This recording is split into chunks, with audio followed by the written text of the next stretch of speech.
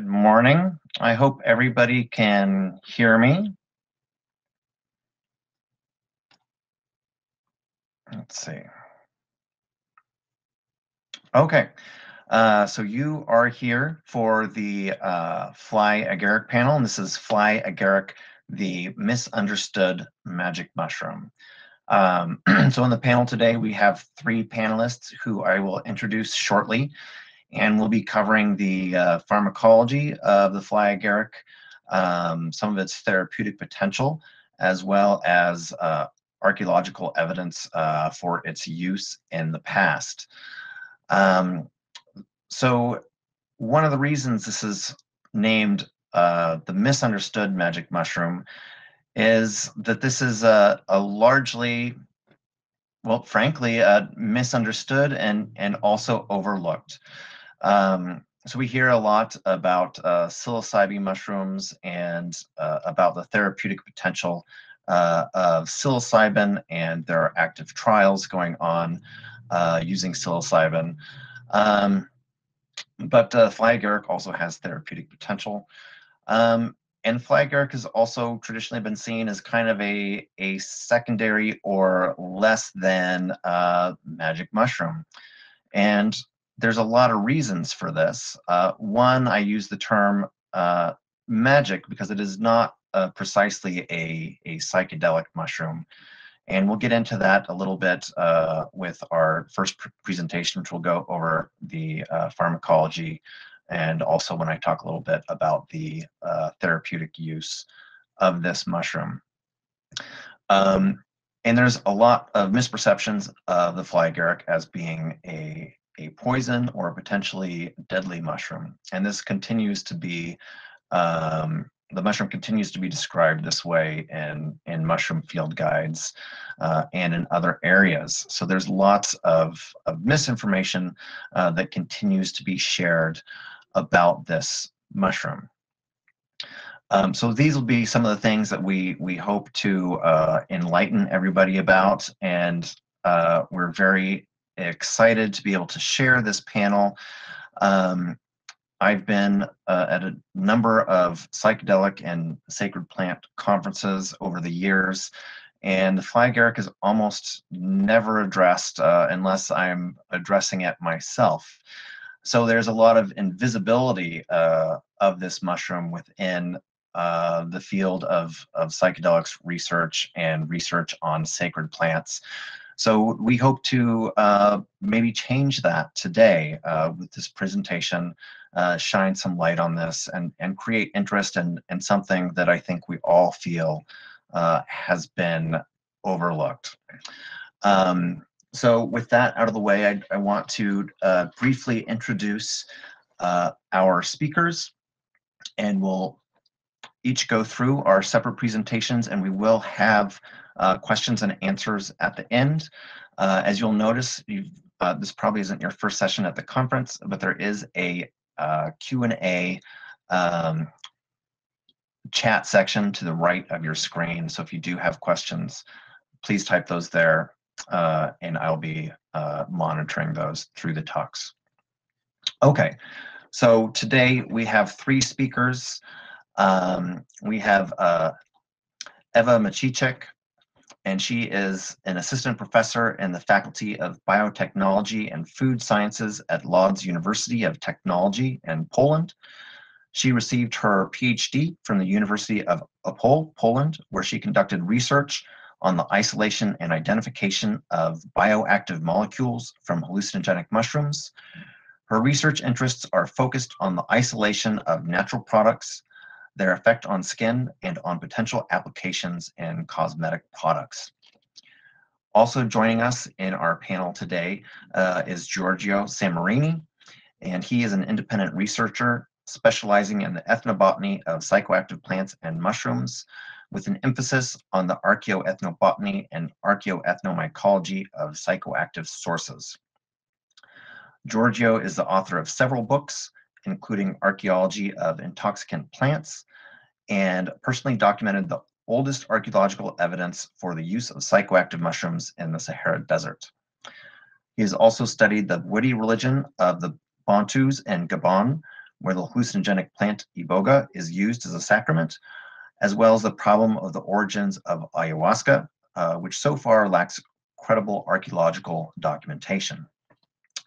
My name is Kevin Feeney. I will be the moderator, excuse me, for this panel. I am a cultural anthropologist and lawyer, currently working as a program director and instructor in interdisciplinary studies at Central Washington University. My primary research interests include examining legal and regulatory issues surrounding the religious and cultural uses of psychoactive substances, with an emphasis on peyote and ayahuasca, and also exploring modern and traditional uses of Amanita muscaria, which is a scientific name for the Fly Agaric. And with that, on that mushroom, a specific focus on its medicinal use and also on preparation practices. I am currently a member of Chacruna's Council for the Protection of Sacred Plants, and recently joined the board of advisors for Psyched Wellness, a Canadian health supplements company emphasizing medicinal mushrooms. And before we get started, I also wanted to share that the three panelists today are all contributors to a recent volume on the Fly Agaric, which is this. It's Fly Agaric, a Compendium of History, Pharmacology, Mythology, and Exploration, which came out last year. So each of us has chapters in this volume. So I believe we're still waiting for Eva, and let me check on her. Okay, here we go. Oops. There we go. Good morning or good evening. For me, it's good evening. So good morning, good afternoon, good evening. Thank you for kind invitation. Very good. Well, I will hand over the reins to you, and let me know if you need help getting the slides going, and we'll make sure that those get set up. Okay, I will try to share with you my presentation. I'll wait for a moment. Okay, perfect. And if you need something, I'm going to leave the screen here, but you can talk to me and I will troubleshoot behind the scenes. So please give me a second.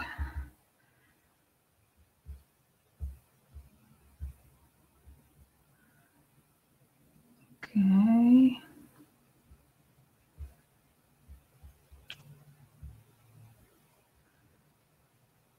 So I guess this is okay. So please let me know if it is visible.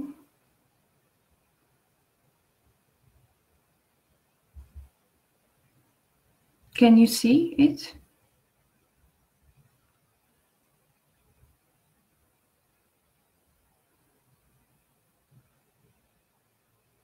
Yes, it looks good. I think you're ready to go. Okay. So thank you very much. As it was already said, today I'm going to give you some information on the pharmacology of the Fly Agaric, and I will start with the main psychoactive compounds, which mean muscimol and ibotenic acid. Then I will go to mannitol with its possible role in the mushroom hallucinogenic properties. Another compounds which I'm going to talk about are beta-D-glucan and fucomanogallactan with antinociceptive and anti-inflammatory potential. And Amanita muscaria is also considered a promising source of provitamin D and also vitamin D itself. As a chemist, I'm interested in chemical composition of any species which I'm dealing with. It is also important to understand what active pharmacological constituents of a plant or fungi are. So also how they work within the human body. And mushrooms from the genus Amanita contain numerous compounds of pharmacological interest, including muscarine, that gave the name to muscarinic acetylcholine receptors, the isoxazole, muscimol, and ibotenic acid, which are presented here, were isolated from Amanita muscaria by several groups in early 1960s. These mushrooms are psychoactive and have a rich history, and muscimol is considered to contribute significantly to their behavioral effects. Investigation of the structures of muscimol and ibotenic acid by Professor Eugster in 1976 showed their clear structural resemblance to mammalian neurotransmitter GABA and glutamic acid, respectively. Further experiments show that they indeed act like GABA and glutamic acid when applied to spinal cords. Further experiments show that muscimol was potent GABA and a depressant of the firing of spinal neurons, and this action was not antagonized by strychnine and an antagonist of the spinal inhibitory neurotransmitter glycine. This research concluded that with respect to its central action, muscimol is apparently GABA-like amino acid as antiseptic structural grounds. When GABA antagonists bicacolin became available, the same research group showed that muscimol was also antagonized by this agent. And muscimol is a conformationally restricted analog of GABA, in which the 3-hydroxyisoxazole moiety acts as a masked carbonyl group in GABA. As far as certain GABA receptors are concerned, it looks like the carboxyl group of GABA, while other macromolecules. The conformational restriction comes both from the incorporation of a double bond into the GABA backbone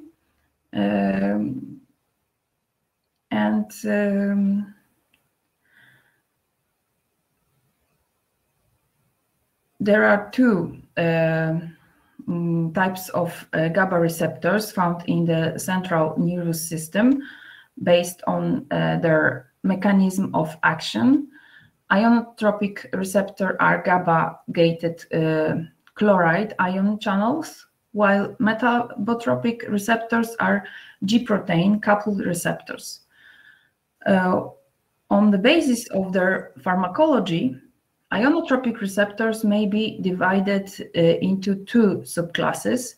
GABA-A receptors are antagonized by bicacolin, with GABA-C receptors are antagonized by TPMPA, and metabotropic GABA receptors are classified as GABA-B receptors that are activated by baclofen and are insensitive to bicacolin and TPMPA, and also muscimol doesn't act on that receptors.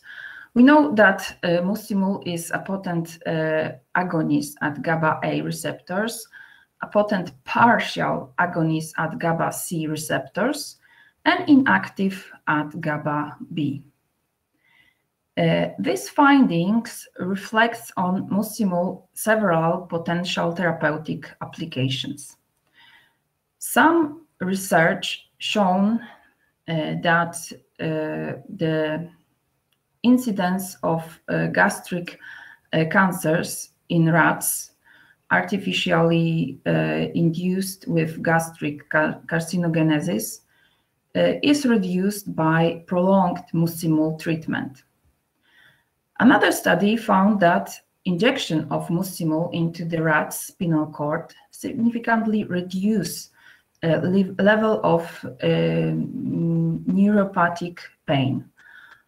Although observed effects were short and decreased after 3 hours, and other research showed that muscimol injection into the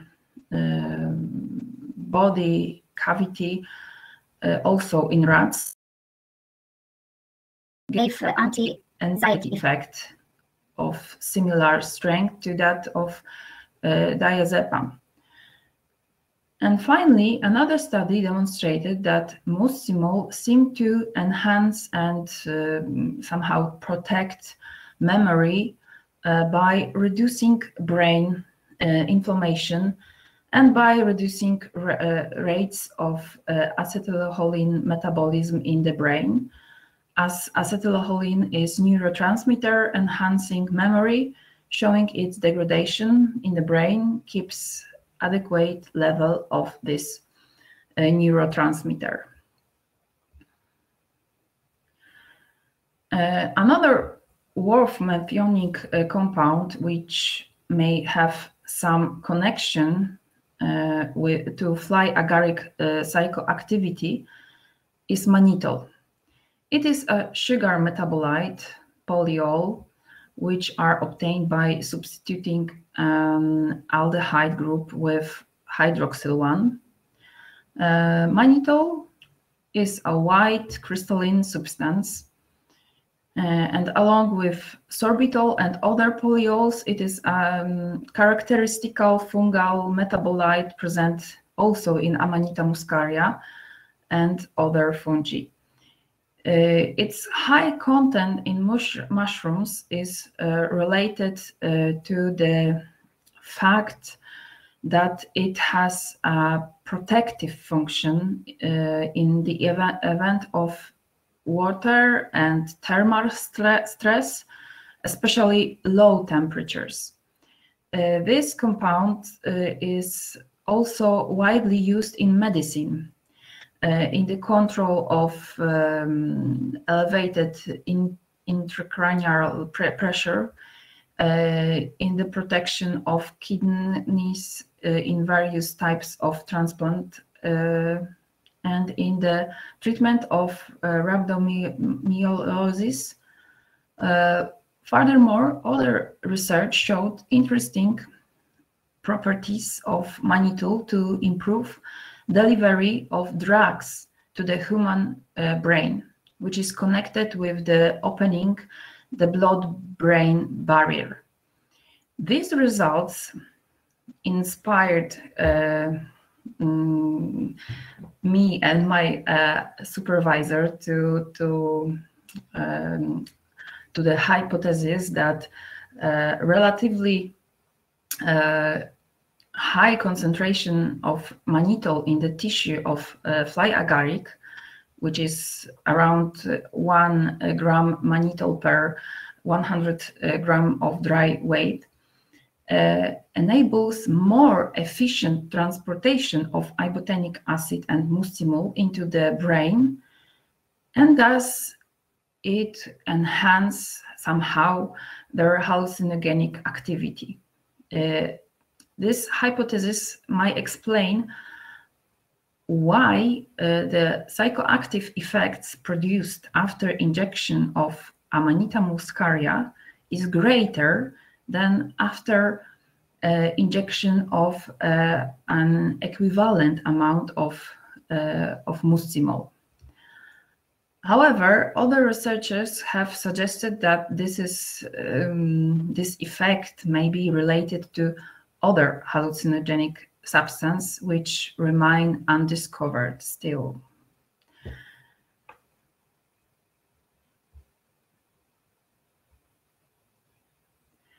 Other interesting sugar metabolites are polysaccharides. Recently, polysaccharides derived from mushroom have arisen as an important class of bioactive substances. Many medicinal and therapeutic properties are attributed to this kind of substances, which were found in Basidium nicetes. Amanita muscaria is not an exception in that. There are fucomonogalactan and 1,3 and 1,6 linked beta-D-glucan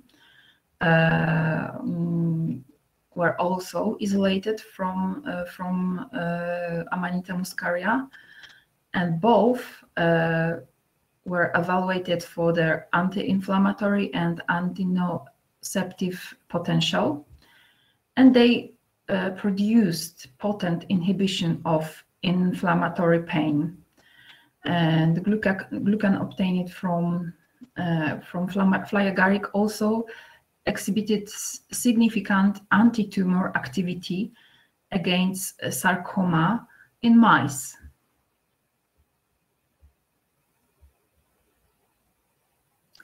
And among many different active substances which were separated from Fly Agaric, there are also sterols. In general, they are effective as antiviral, antibacterial, anti-inflammatory, and anti-cancer substances. And such properties are also characteristic for ergosterol. Although it was first isolated more than 100 years ago, it is one of the most common fungal sterols, and its therapeutic values was recognized during the search for active metabolites of medicinal mushrooms. For example, one extracted from Mycelium gryphula frondosa, containing a mixture of fatty acid and ergosterol and other sterol derivative, showed inhibitory properties toward cyclooxygenases 1 and 2. Other studies report that tumor growth in mice was disrupted without side effects after oral administration of ergosterol. Inhibition of new blood vessel formation in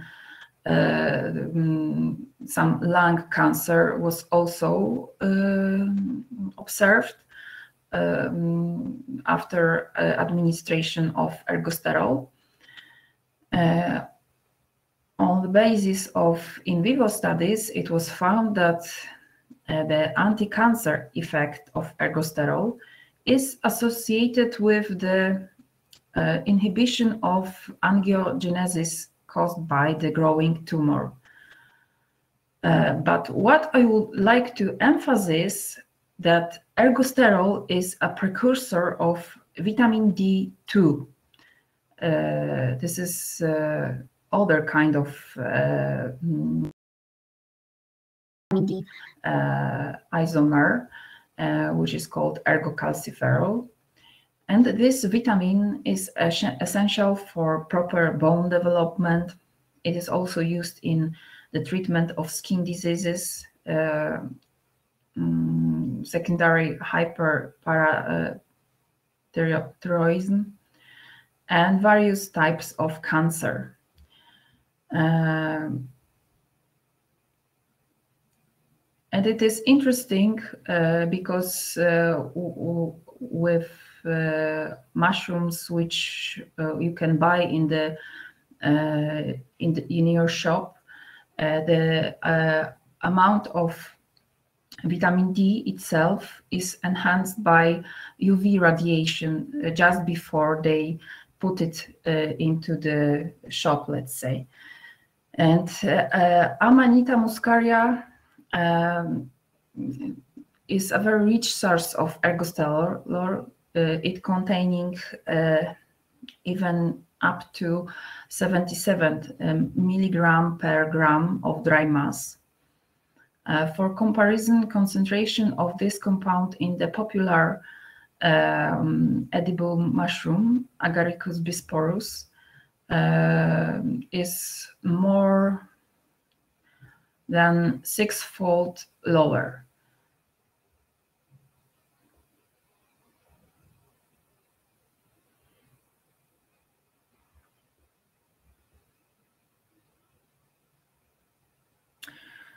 So, as a take-home message from my my presentation, I would like you to remember about that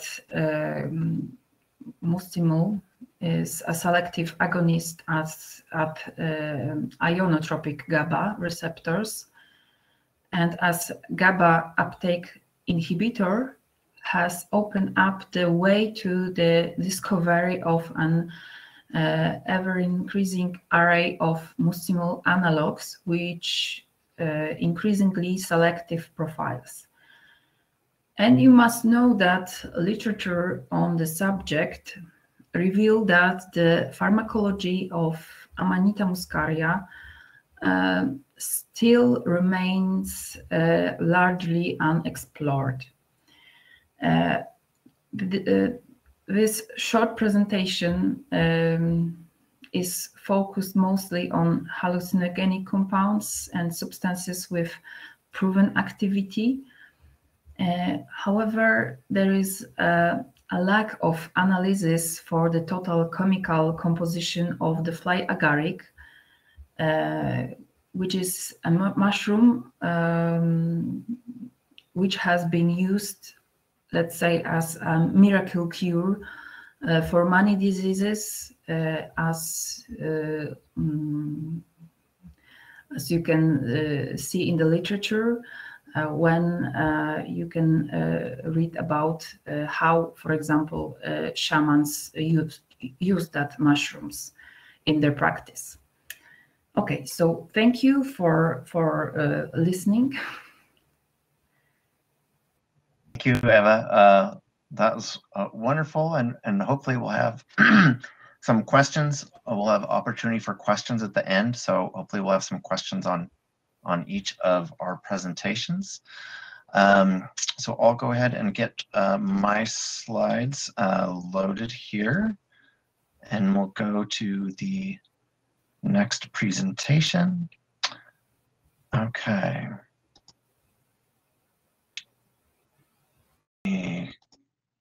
Make sure. Okay.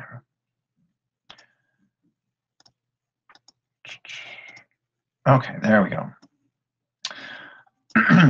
So I will be talking a little bit about Fly Agaric as medicine, and we'll be relying on some of the information just shared by Eva. But this is a mushroom that does have a long-standing tradition as a medicine, and one that is frequently overlooked. So what is Fly Agaric? Oh, just to go over some of the basics, this is the classic Amanita muscaria mushroom, right, with the red cap and white spots. It is a mycorrhizal mushroom, which means it grows in association with the roots of various trees, and this prevents it from being cultivated. So it does need to be wild harvested. It's cosmopolitan in the Northern Hemisphere. Obviously, most of us have probably seen it in children's books and movies and cartoons.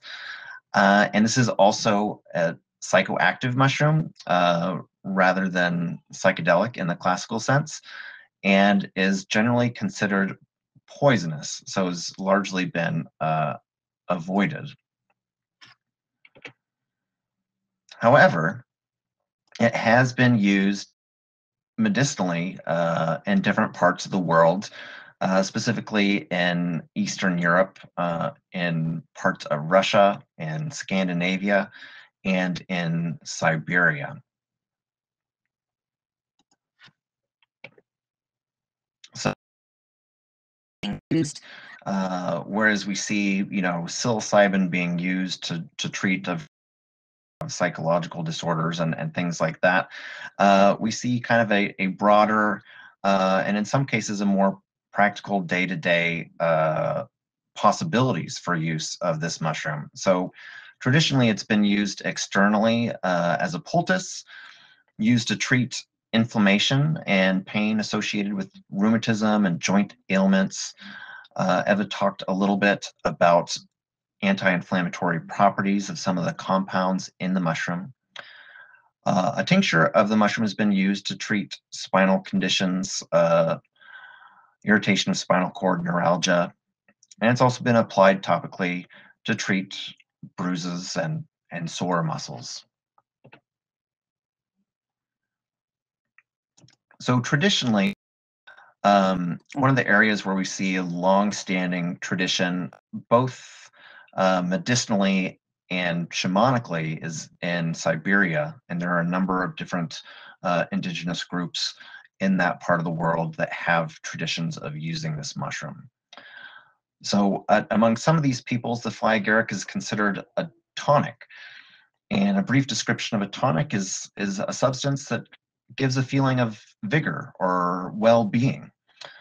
So among the Koryak, particularly among the elders, as one finds throughout the world, younger generations often shy away or move away from the traditions of their people, things that are seen as old-fashioned, and this is, well, there are many downsides to globalization, but this is one of them, and this idea that young people in particular, strive for modernity and to be part of what they see as the modern global society.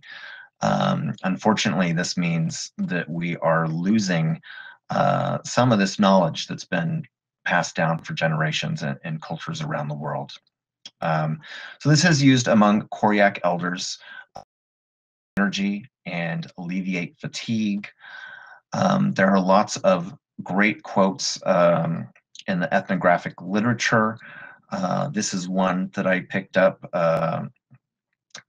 This individual says, "In harvesting hay, I can do the work of 3 men from morning to nightfall without any trouble." There are lots of other examples of women in Siberia chewing on the dried caps while they are tanning hides, or reindeer herders that will chew a little bit of the cap and it helps them to keep up with the herd. And one of the things that's reported is that the mushroom gives, in small doses, it gives energy. And you know, I had my cup of coffee this morning to give me some energy. But one of the things they report is that it also makes their activities, mundane activities in particular, more pleasant. And unfortunately, coffee doesn't necessarily make the mundane more pleasant, but Fly Agaric does help kind of immerse people in their activities. One of the things really interesting is the use of this mushroom for what I would call courage, and translation of this, right, would be an anxiolytic or an anti-anxiety drug. But some of the uses we see, and one of the observations that was made amongst Siberians is that they've seen male bears consuming the Fly Agaric during the rutting season. So as bears are competing for mates, presumably the Fly Agaric, it gives them the courage for that competition. While the Fly Agaric has properties and properties that aid in shamanic journeying, this effect or courage-giving effect is also important because it gives the shaman the confidence to communicate with spirit And I think this is one of the things we don't think of when we talk about the shamanic and shamanic work, is that these individuals are with spirits in the other world, and this is not it's not like putting on a Fantasia Disney movie and having this fantasy quite, and not all these spirits are friendly. So this has a kind of a double component, right? It in the also provides the confidence necessary to one of the other things that we see in some Siberian cultures is there's a great tradition storytelling, particularly, and then accounts of ethnographers speaking to individuals who were renowned storytellers, came across as quite high in their interactions with the ethno. But once they had consumed a little bit of this mushroom, they became very and engaging, and would dive into these complex and colorful, particularly through song.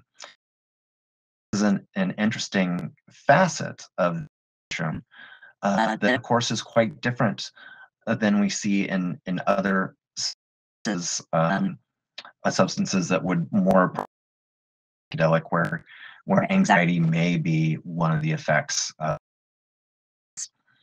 Another issue I like to there's this long-standing mythology or hypothesis that the Viking used the Amanita muscaria as put them into the berserker frenzy, which is quite famous.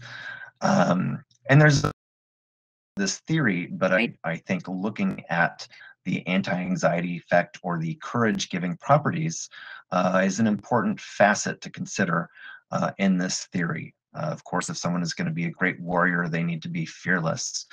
And certainly we can see in the properties of that this is something that it does induce in mushroom. It's also a long-standing, there we go. There's also a long-standing tradition of using this mushroom in homeopathy. It's been used in homeopathy for almost 200 years. While there are certainly reasons to be skeptical about homeopathy, I found this to be a particularly interesting history. Mushroom that's not frequently reported.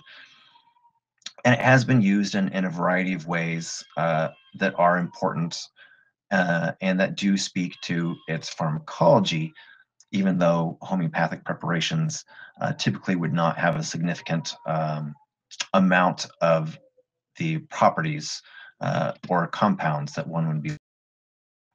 But it has been used to treat insomnia, rheumatism, skin conditions, irritable spinal cord, things like that, that we also see in other traditional applications as a topical and also while used internally. Okay, so I conducted my own on this substance. I felt like there wasn't a lot of good research on use of the raw material, the mushroom itself. So despite the stigma surrounding this mushroom as a poisonous mushroom, there are lots of anecdotal reports online of people using this mushroom therapeutically and successfully. There's also this history of therapeutic use that I've kind of briefly summarized. And the fact that people are actively researching psilocybin for treatment of cluster headaches, depression, and life anxiety, obsessive compulsive disorder, and other conditions, I thought it was interesting that this mushroom continues to be overlooked. There are promising properties and effects in the primary compounds. And while this is not a true psychedelic, it doesn't act specifically on the serotonergic or dopaminergic systems. It acts through the GABA system in the brain. And that's one of the things that gives this a fairly unique effect that sets it apart from other psychoactive substances. So who is using this mushroom therapeutically? What are they using it for? Is it effective? How are they using it? Why did they choose this mushroom specifically, particularly given its reputation as a poisonous mushroom? And are the reported therapeutic uses supported by current scientific data? So about this, there we go. How I went about this is I did an online survey, and I advertised my survey through online forums, specifically targeting groups and forums that focused on Amanita muscaria, that focused on mushrooms and mycology, or that focused on entheogens and psychedelics. So this is a fairly targeted method. I was able to get 30 participants, and I also conducted semi-structured interviews with 5 of those participants, just to get more in-depth information.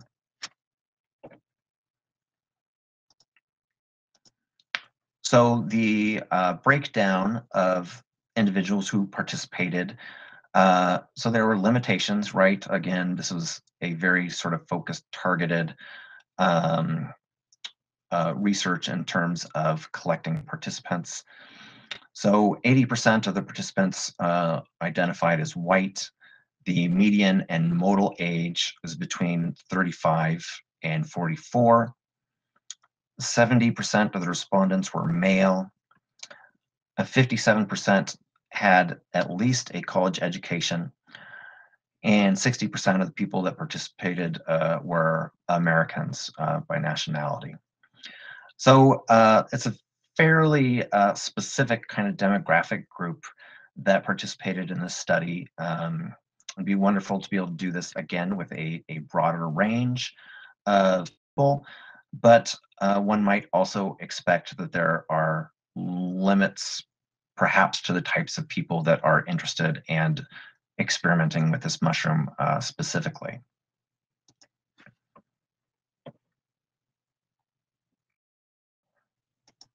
Okay, so hopefully people can see the chart well enough.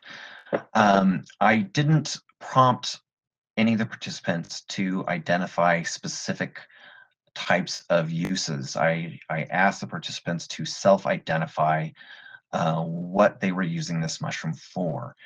And the primary things that they were using it in treatment of addiction, specifically potentially addressing withdrawal symptoms and weaning off of addictive substances such as alcohol, opiates, and benzodiazepines. People were using it for anxiety, to treat depression, to treat fatigue. So we talked earlier about in Siberia that this is as a tonic and for energy. Is also used to treat insomnia and pain. And the way I've organized this here, you look at the top, the purple row is those who reported use. The pink or orange below is those that reported that it was effective. And then the blue is those that reported actually reducing medications. So I included this last measure because it's one thing for people to subjectively report that something is effective.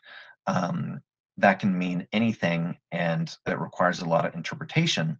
But if someone is reporting that they are, in addition to reporting it as effective, also reducing the use of important medications to treat anxiety or insomnia, things like that, then that is an indicator that there is actually some sort of measurable effect that is happening here.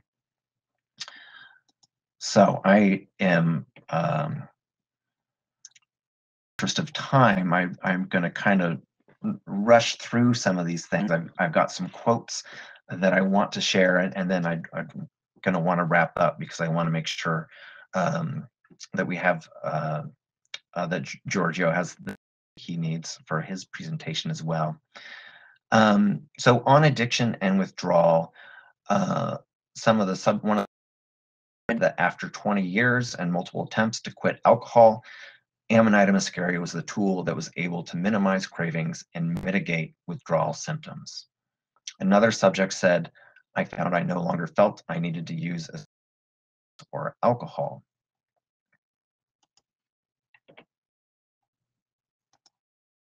For anxiety, one subject said, I don't need to take benzodiazepines to control panic attacks as often due to having a natural alternative.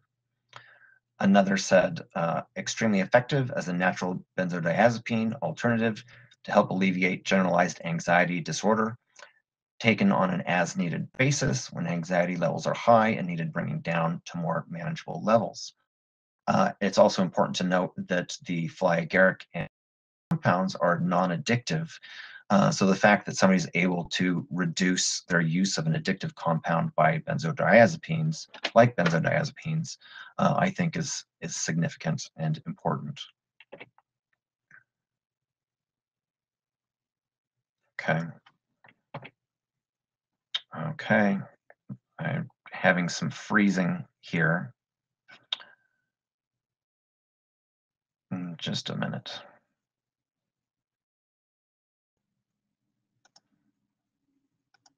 Okay. Computer is freezing. Okay. Depression.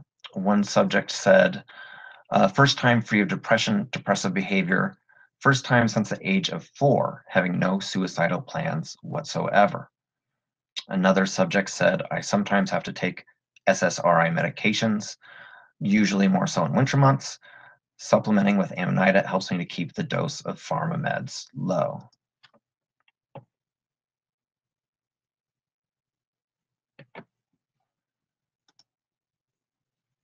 Okay, and my slides are kind of crapping out on me. But on the topic of insomnia, one of the subjects said, in small doses of chewed and swallowed dried caps, I was able to fall asleep faster and stay asleep longer. It increases my sleep pattern from the typical 4 to 6 hours to a full 7 to 9 hours of what I consider to be good sleep. Another said, it has allowed me to avoid over-the-counter medications and help to limit alcohol consumption. On the topic of pain, one subject said, massaging Fly Agaric ointment into affected areas provided relief and eased tension the following morning. And another said, I take less ibuprofen and get fewer massages. So I don't know that I would personally reduce my amount of massages, but it's certainly a way to save money because that's certainly not cheap. And one of the things that I was really interested in finding out is about side effects. Amanita muscaria does have some unpleasant side effects, and these side effects can be removed by appropriate preparation techniques, but there's still a possibility of experiencing these. So side effects typically include maybe some nausea or vomiting, or sweating, salivation, and chills. So some of the things that people said about this, one subject said increased perspiration can be an annoyance. However, it is a small price to pay for relief from anxiety. Another said only the perspiration was an issue. One said the excessive salivation is another pleasant side effect, as I suffer from dry mouth much of the time. So even though there are side effects, people are reporting that these were manageable or not sufficiently bothersome to prevent them from using this. Okay. Kind of running of time here, but maybe we can answer some questions more about my research towards the end. And with that, thank you for listening to my portion of the panel. And I would like to now turn over the to Giorgio Samorini.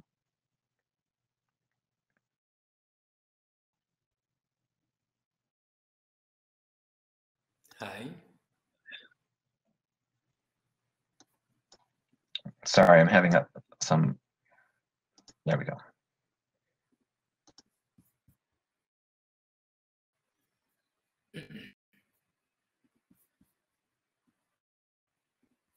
Okay.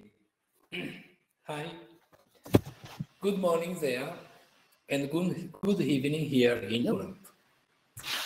A lot of discussions involved mushroom Fly Agaric in the past century, in its archaeology, ethnography, biochemistry, and pharmacological aspects. Here, I focalize the reviewing and exposing some updating data.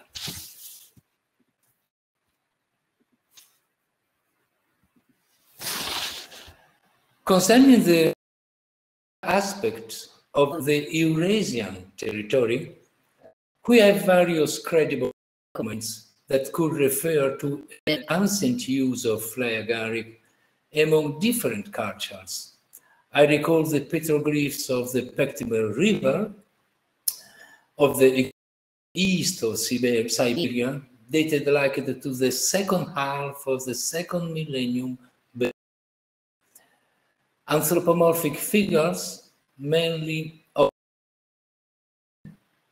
with mushroom over the head, or men made a mushroom-like head.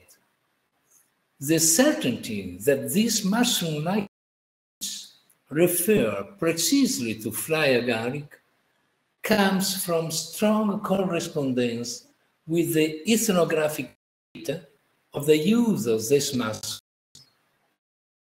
in Koryaks, Chukchis, and other Siberian populations.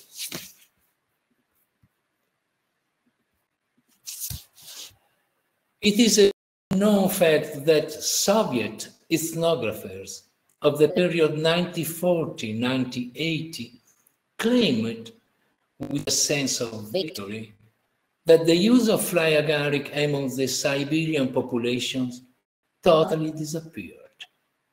Now we know that this is not totally true. But what emerged from the observation of Russian documents that I have now in my hands, I'm translating from Russian, show a history of the Stalin persecution of shamans, broad and terrible and sad, of what before supposed. Stalin has been directly responsible for the disappearing of thousands and thousands of shamans.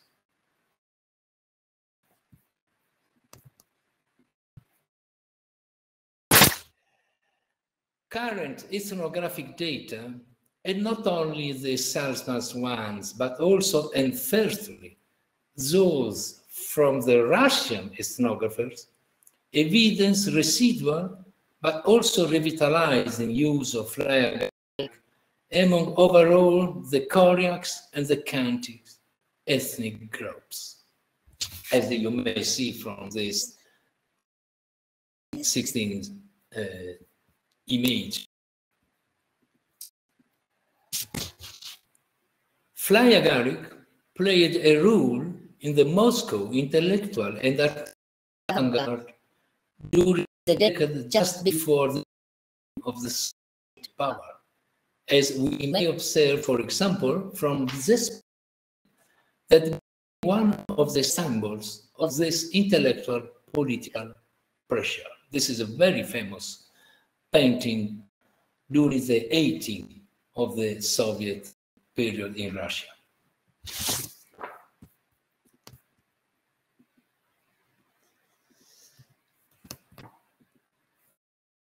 Okay. Here are some other archaeological documents from Eurasia. likely interpretation as Fly Agaric documents does not be mushroom-like shape alone. Generally, this simple feature is not enough to justify an ethnomycological hypothesis. We believe that ethnographic correspondence or some graphical detail like the dots over the cap and or the presence of a ring around the objects. These details may be considered as killer details. That is, details that kill any interpretive doubt.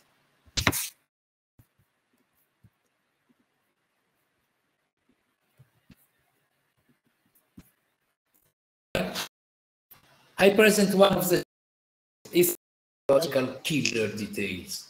Thought it does not pertain to Agaric, but to another species of hallucinatory. This find belongs to my research in the Sahara Desert, studying the painting of Feeney. In one of these paintings, it's possible to observe anthropomorphs with horns, with a mask, dancing, and holding a mushroom-like object. The killer detail here concerns the two dot lines starting from the mushroom and reaching the head of the anthropomorphs, just to under of the mushrooms on the human mind.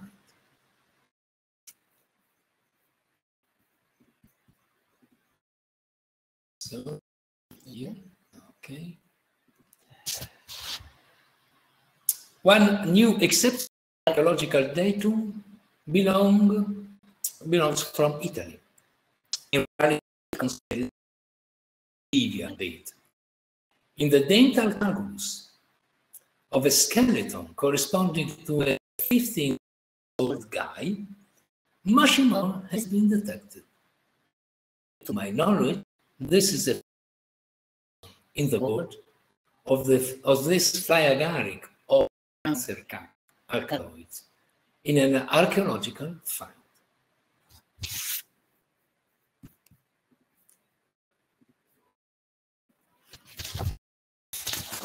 Who asked to the American?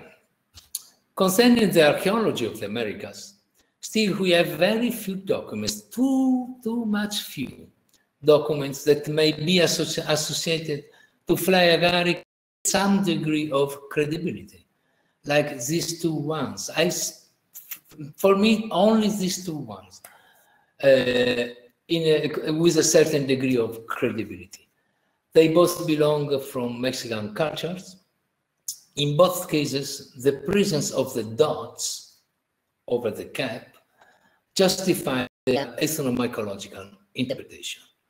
The first one on the left, the possibility to have in my hands, given to me by the late Gaston Guzman, really recall a baby of Fly Agaric, just in the process of being born from the original ovule. And the dots on the cap and the ring around the stipe, the egg-like shape is the third graphical detail that strengthens the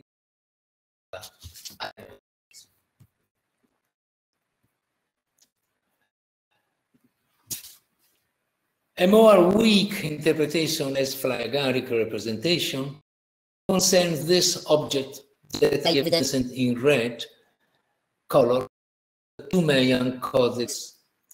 Starting from the 1970s, this problem generated discussion among the Mayans, still unresolved, swinging from Fly Agaric to raptor or fan interpretation. Personally, I consider weak the interpretation as Fly Agaric. And sometimes somebody wants to recognize Fly Agaric representing the South American archaeological finds, not considering that this mushroom was not present in the pre-Hispanic times in this territory. Its current presence, like in Colombia and in Brazil, is due to modernization operations of pine trees from Europe and North America. So stop looking for Fly Agaric in archaeological finding in South America.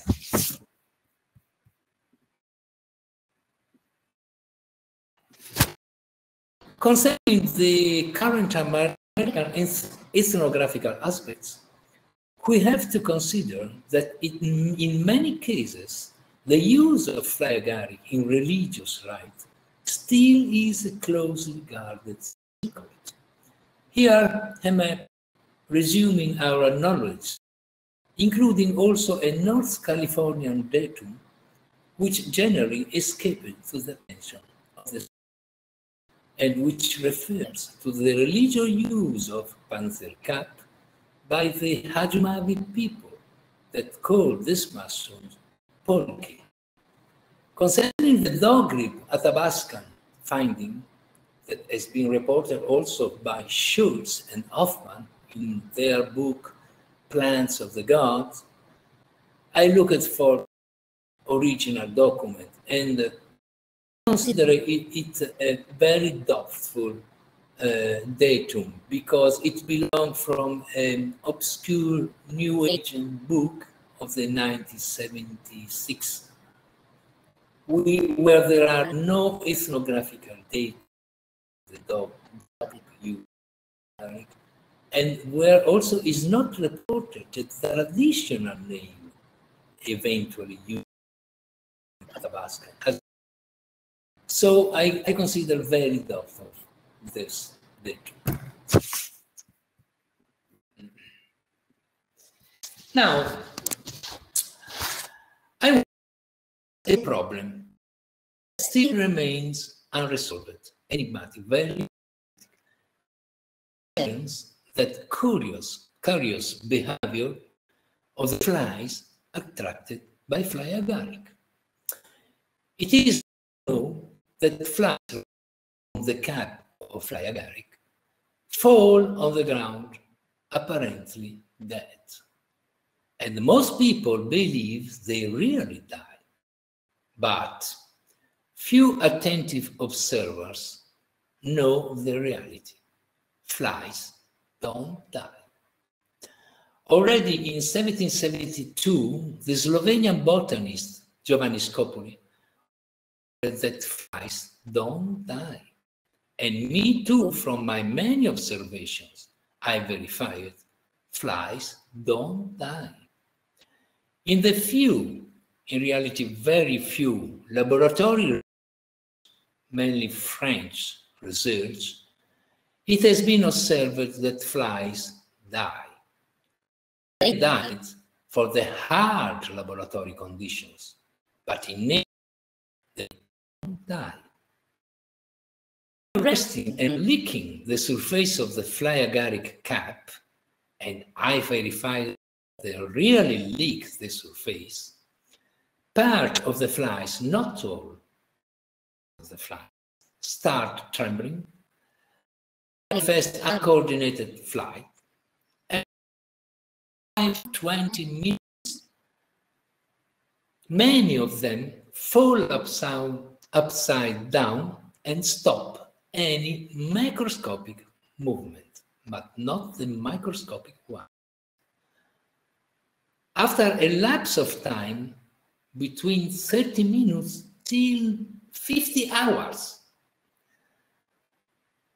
the fly recovers.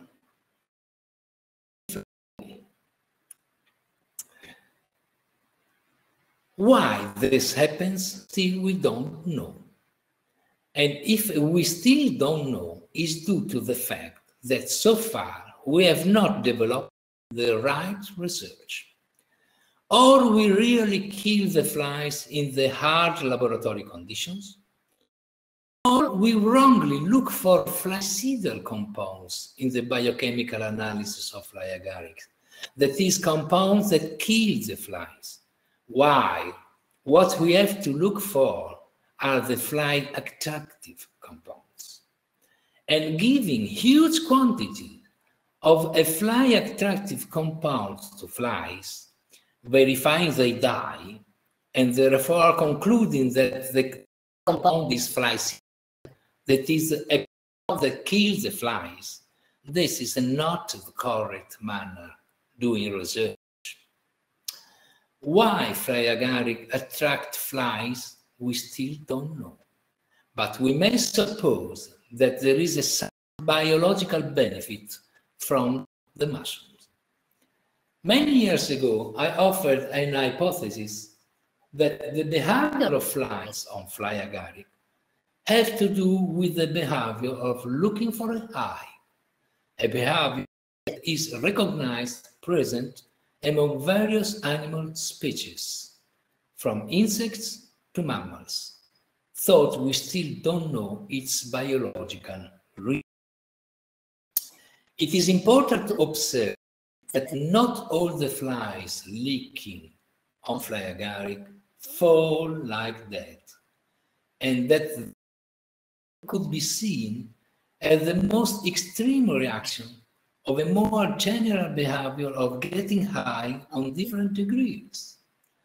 Now, following this problem, I discovered an anecdotal fact of which I had personally been victim when I was young.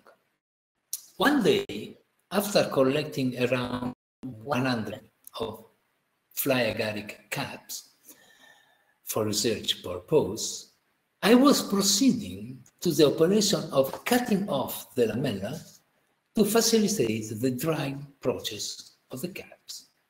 And just for this, my hand was subjected to prolonged contact with the upper surface of the caps. At a certain point, I started to see the symptoms of a physical intoxication, trembling and sweating. An intoxication that lasted for 40-50 minutes, luckily not so hard, and that I recognize as muscarinic intoxication.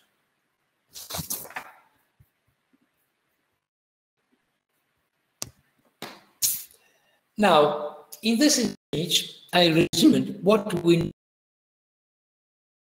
know of the psychoactive alkaloids, the isosaxonic swan, ibotenic acid and muscimol, in the different parts of the mushroom, get from an average calculation of around 22 biochemical analysis. No matter here the degree of concentrations, not important here. What is important here is to observe is that quite all the different parts of the mushrooms have been checked. While concerning the presence of the muscarine, the low quantity of muscarines, at least knowledge, clear what part of the mushroom contains it. Therefore, there is a part of the mushroom that, at least to my knowledge, so far is not subject to the biochemical analysis.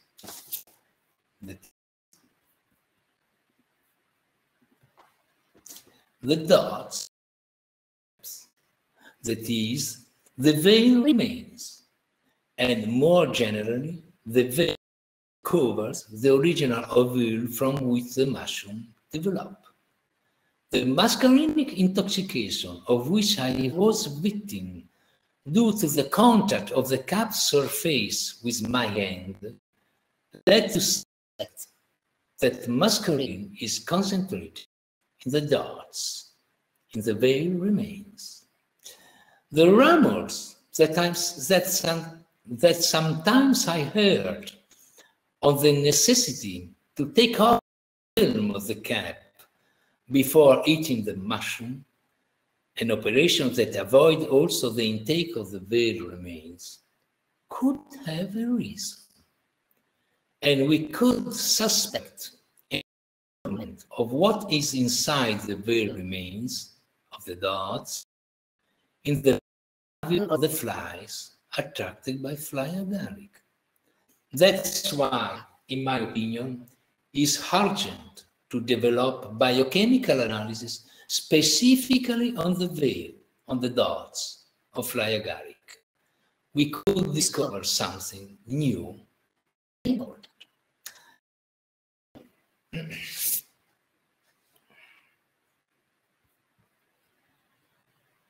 Okay, thank you very much, Giorgio, for your presentation.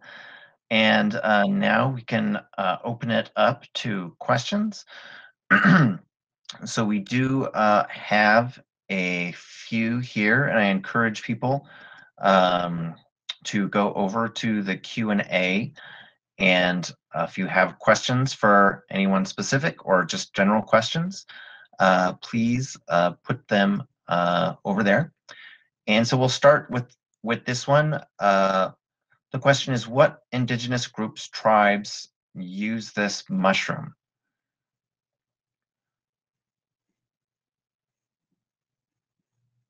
So I'll put this out there for anyone to answer. So Giorgio, I don't know if you want to take on that question or.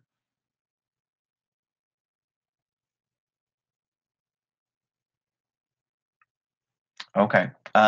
So we do know that there are tribes in Siberia, and really the only ethnographic, really the only solid ethnographic evidence we have of traditional use comes out of Siberia. So some of the groups are the Koryak and the Khanty, the Evan tribe, I believe the Ostyak, and there are some others, and I may have repeated some because there are different names for the same groups, but mostly we see that in Siberia, and so that can be far apart in the Kamchatka Peninsula, which is on the far end on the Pacific and close to Alaska, and then there are also Siberian groups that are more inland that also have traditions.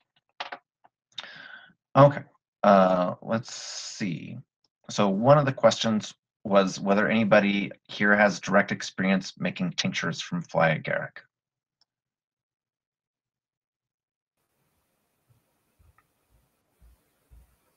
I'd like to add the thing, Kevin. Do you Yes. hear me? Yes. Okay. Yes. Concerning the effects of Fly Agaric, there is a lot of discussion of contradictions, and also the fact that Fly Agaric is not psychedelic because it has only a GABA effect that is observing the pharmacology of Fly Agaric. But considering the anecdotes of a personal experience and the ethnographical data, and knowing that is, I know what I recognize the psychedelic effect of a plant, observing its ethnographical data. And to me, the ethnographic correspond perfectly to a visionary plan. So saying this is not a true psychedelic, well, we could discuss what is psychedelic before telling, no? But generally, the ethnographical data for me correspond very well. And also my personal experience with Fly Agaric let me consider it one in the field of psychedelic effects, because we have various kinds of psychedelic effects, but Fly Agaric, when I heard him like it, okay, for me it was a psychedelic source. Okay, this is my. Okay, perfect.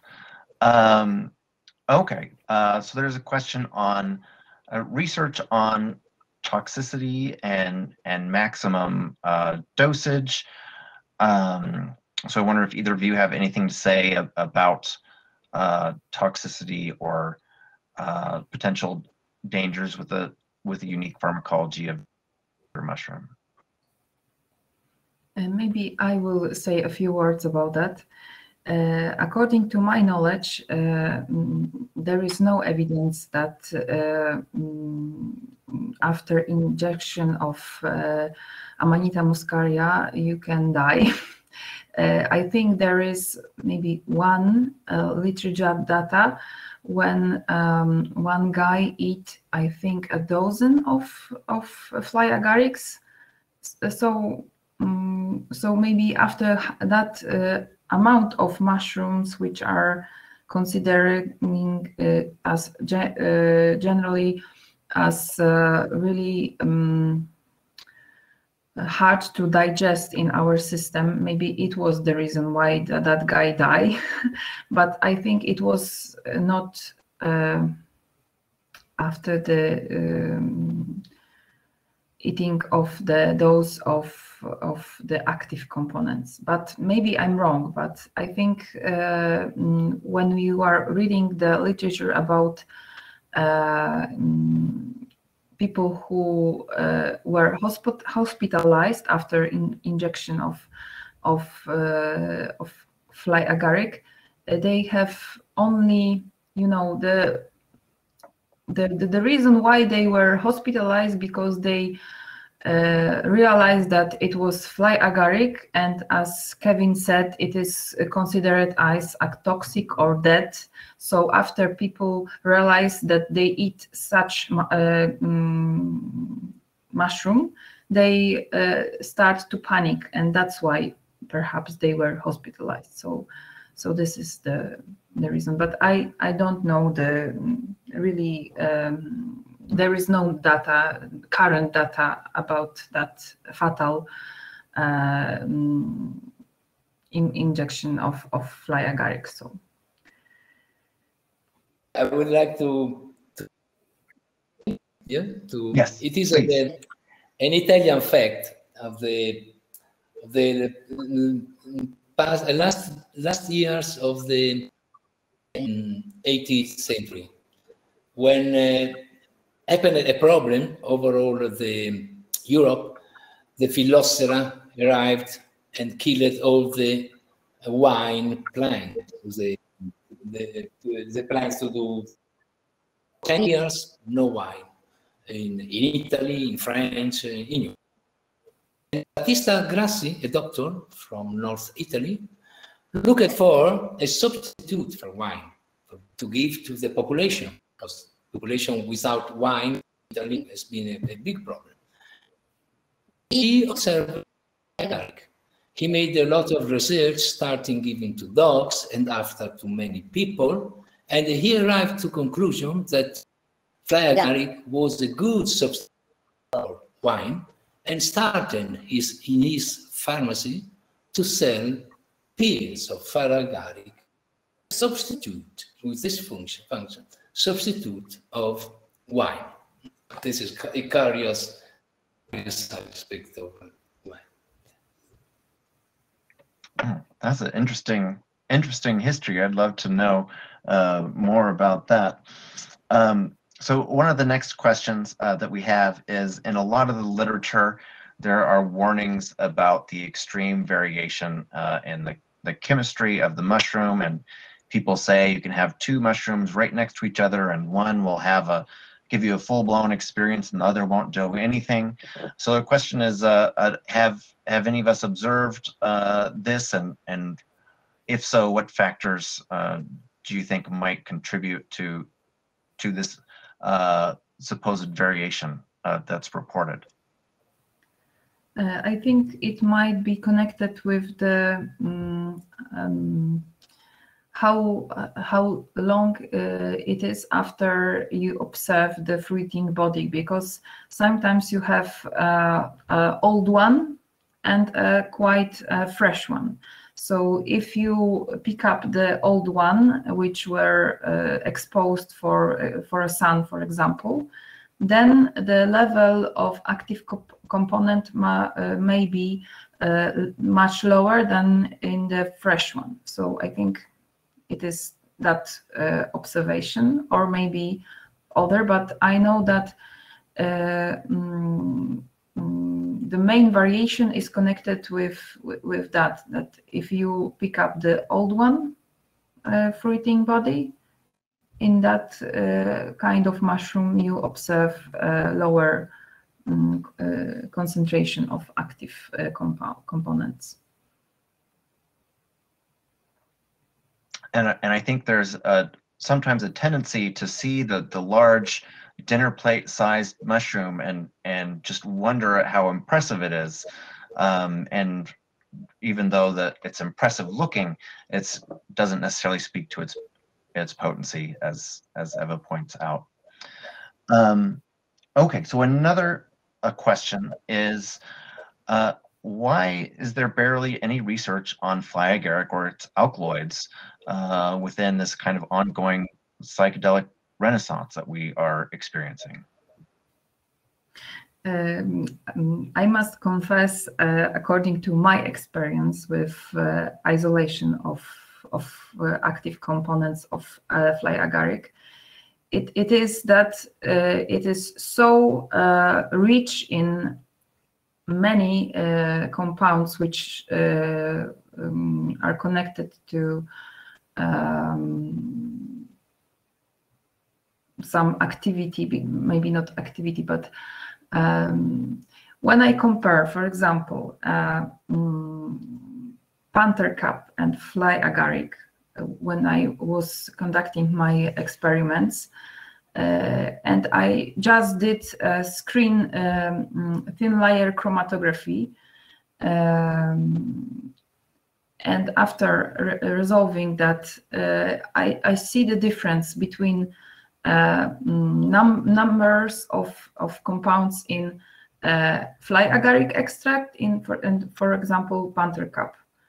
And also I did some extraction from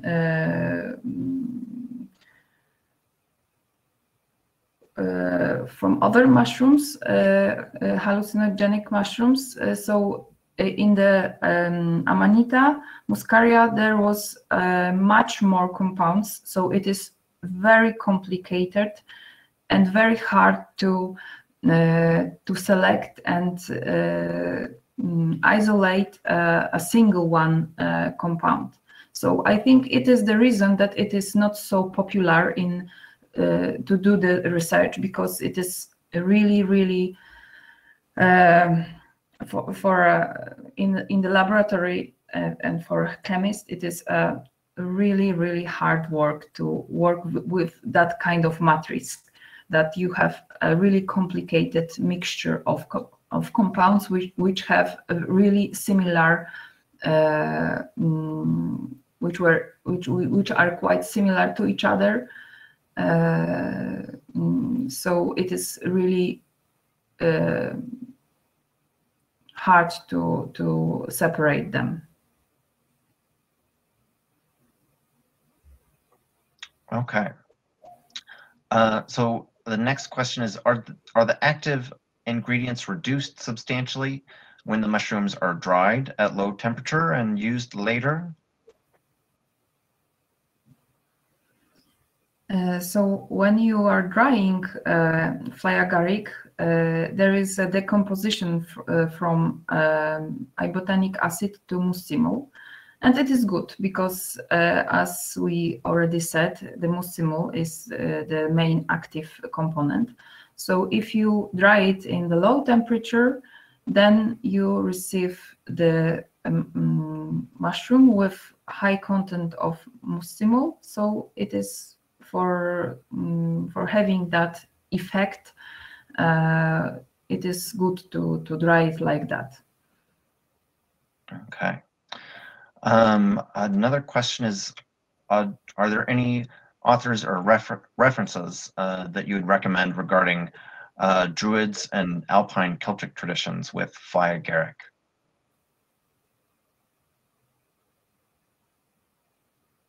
So I would jump in and say that the book that we'd all contributed to has several chapters on Celtic traditions. There's one by Aaron Laurie and Timothy White that goes quite in depth. There's another by Tom Ridlinger that goes into the mythology around Cuchulainn, and another chapter by Peter McCoy, who's involved in the radical mycology movement that focuses on possible connections with the saint and goddess Brigid. So there are several chapters in the book that look at Celtic traditions, and part of those discussions include examining the Druids. So that would be one place to look. There's also a book called Plowing the Clouds, The Search for Irish Soma. And the name of the author escapes me at the moment. Peter Lamborn Wilson, I think, was the author of that. Let's see. There are also various German books on Fly Agaric, but in German language, also in Catalan. This is the problem, is that are difficult language, but there are books. Yeah, and this is one of the difficulties that I've encountered also, that my own language abilities are fairly limited, and I know there are just lots of fantastic resources on this mushroom, but they're not in English. Let's see. So there was a question on consuming Fly Agaric for therapeutic purposes. Is it something that has an immediate effect or relief, or do you have to consume it over time to feel the effects?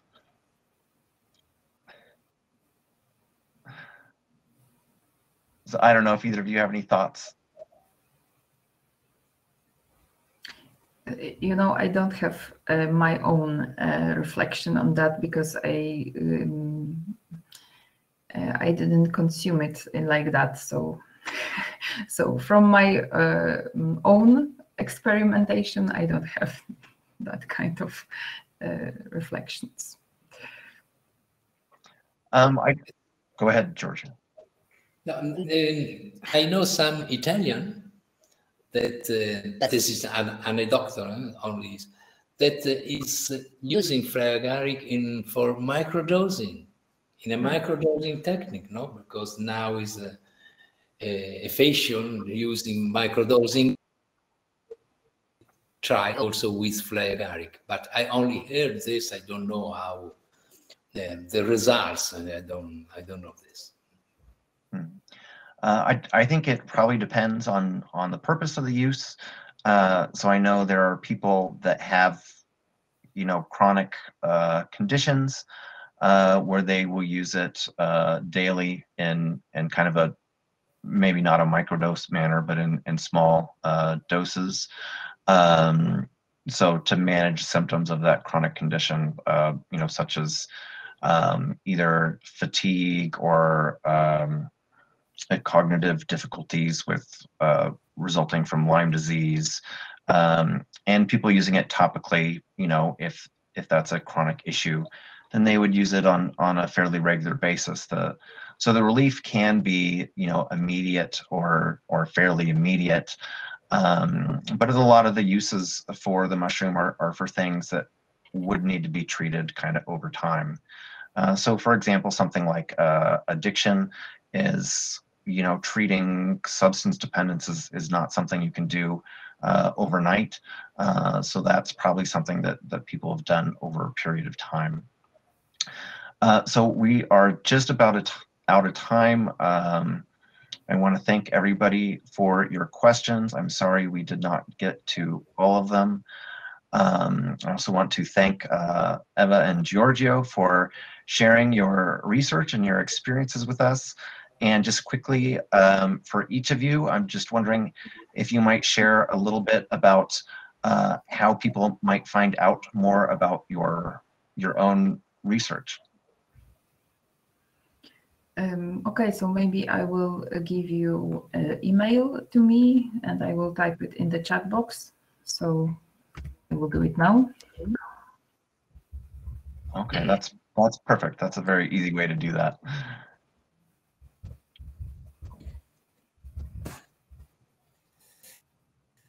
Okay, perfect, wonderful.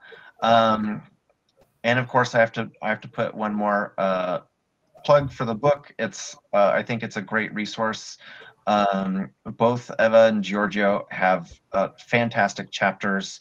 If you are interested in understanding more about the pharmacology of this mushroom or of the history and archaeology, Giorgio has a great, I think he cuts right through a lot of the nonsense.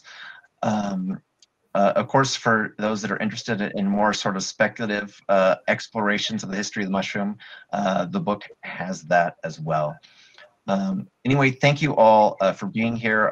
I hope this will not be such a rare topic in future conferences. All right, thank you, everybody. Thank you.